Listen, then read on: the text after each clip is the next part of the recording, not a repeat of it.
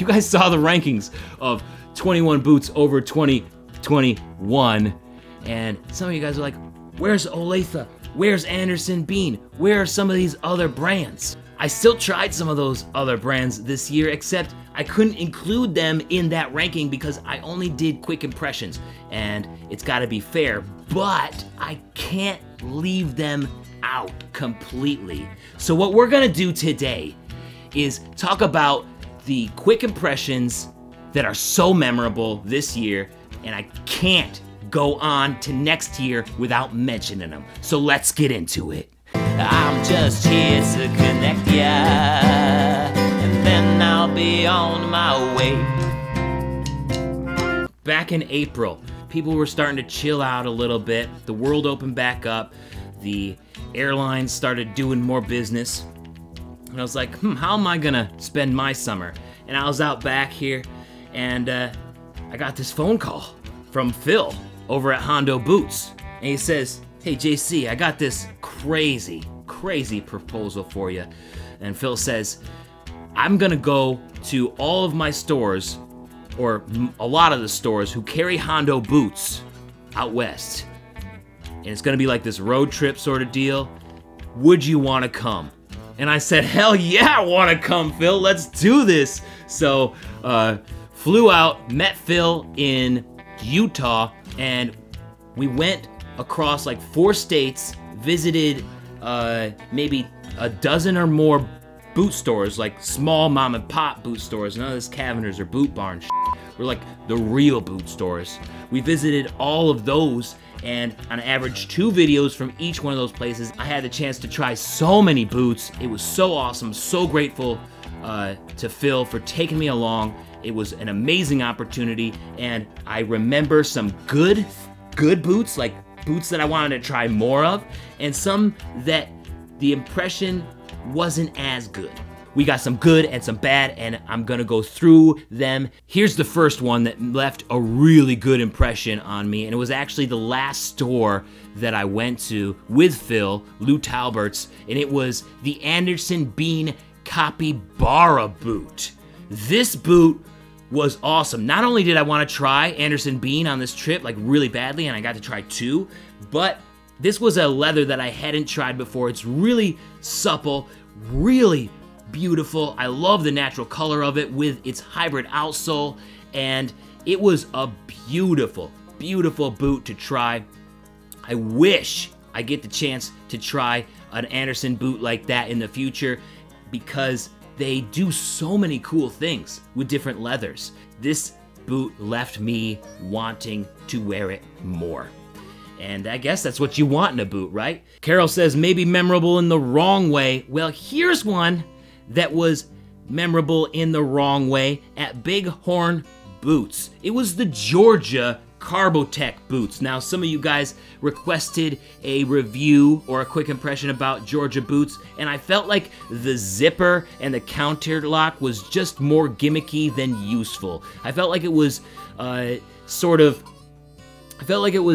sort of trying too hard to cut those corners. And after trying this, I would much rather choose an Ariat or an Abilene, which is in the same price range. Going back to the good one, this boot left an incredible impression. This actually was the first store that we went to, Vickers Western Store in Pocatello, Idaho, right? And I saw this boot on the shelf, and I'm like, wow, that's a pretty boot. I don't know if that's gonna be anywhere else because it's so unique. It was the Hondo 2026. This was beautiful. The first boot that I looked at on the Hondo tour in Pocatello, thought it would be a rare boot because I hadn't seen it before, but it was in more than half the stores. It was in more than half the stores, guys. It was everywhere. This was one of the most popular boots on that trip. One of the most popular, and it's got that double leather outsole, that stacked leather outsole, so it's got that extra leather midsole in there. Awesome. See, the thing is though, they carry that boot at Cavender's too. But there's just a slight difference with the one they carry at Cavender's and the ones that you can get in the mom and pop shops. Do you guys know what it is? You can only find it with that green toe bug at mom and pop shops. That's the only place where it has a green toe bug, and I think it looks so much better with that green toe bug. They did a color on color Cavenders, like it's just a brown toe bug, but the green is where it's at. I don't know about you guys, but I think Cavenders missed out on that, and if you want it the good way, you gotta get it from mom and pop shops, that Vickers Western store, you know how it is.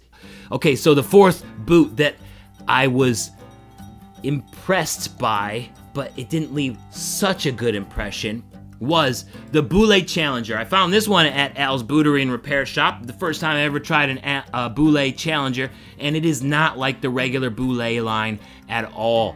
The outsole is the biggest disappointment because I love what the leather outsole is like on the regular Boules.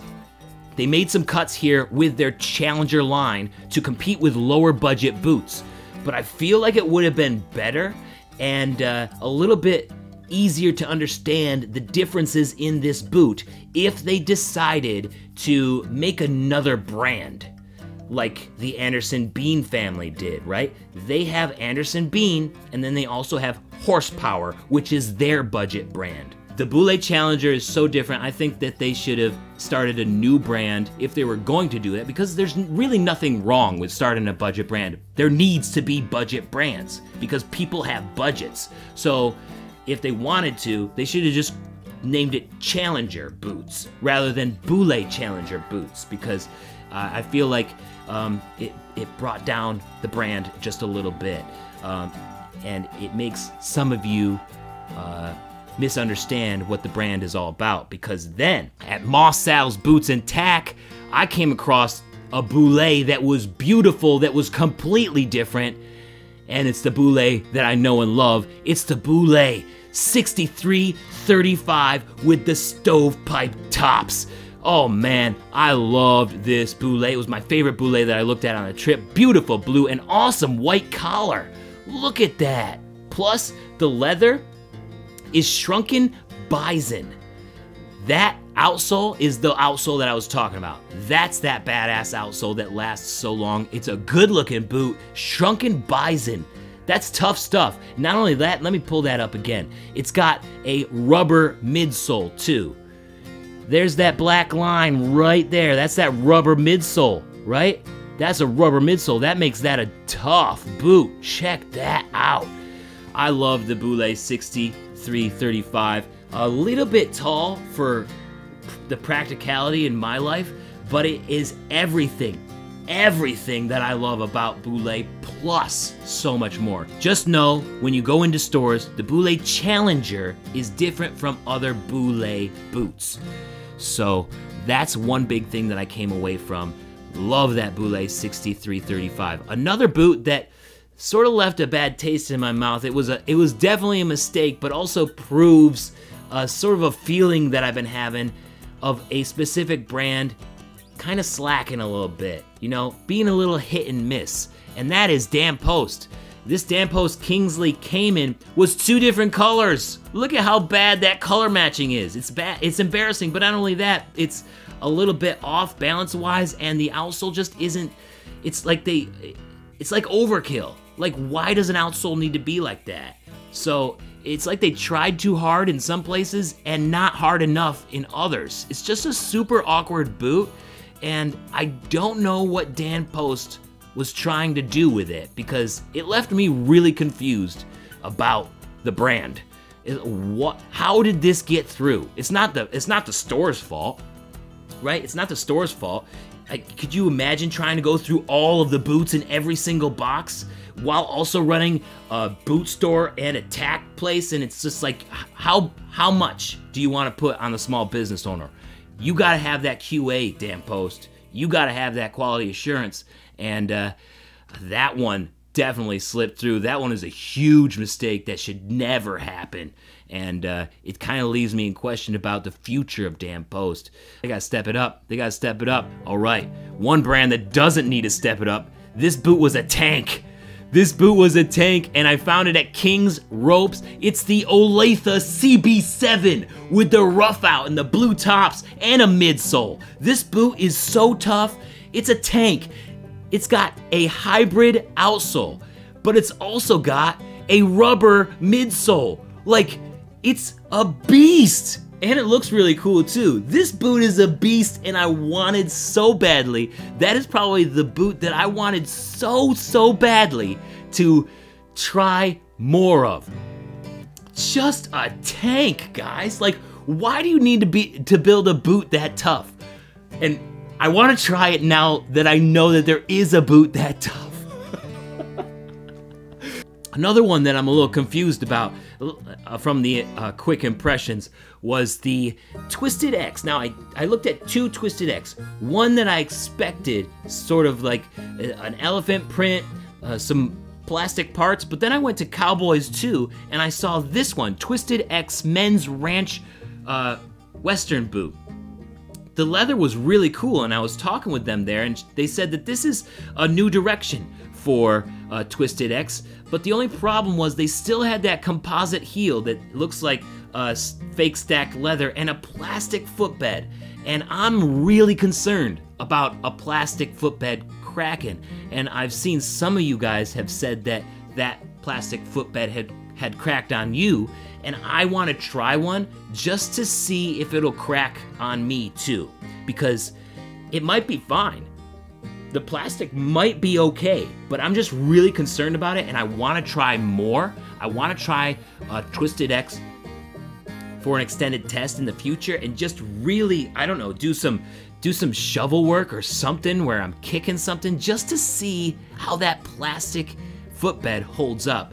I'm not confident that it will, but I want to be proven wrong. So that one left an interesting impression where I wanted to learn more about that boot, and hopefully someday I will. The last boot that left an incredible impression on me from the Hondo tour is a Hondo boot. It's the first Hondo ostrich that I've ever tried, the Hondo 1804. This boot was so beautiful, the softest ostrich that I'd ever tried. A beautiful Hondo exotic, and I would love, absolutely love to spend more time in this boot because seriously guys, the most supple ostrich ever. And ostrich is supple to begin with. Like, you guys like ostrich because it is so supple, but just think of your most supple ostrich and then just a little bit more supple brand new. Whew, it's so soft. So those are my 9 boots that I'm still thinking about from this year. Hondo, just incredible. Just incredible. Phil, for taking me along. Impressed by some boots, distressed by others, but in every case, I'm still left in wonder. Yeah, can't wait to do more quick impressions next year. Oh man. You guys let me know what boots you want to see more of, and I'll try to my best to get a hold of them or find a place that has them.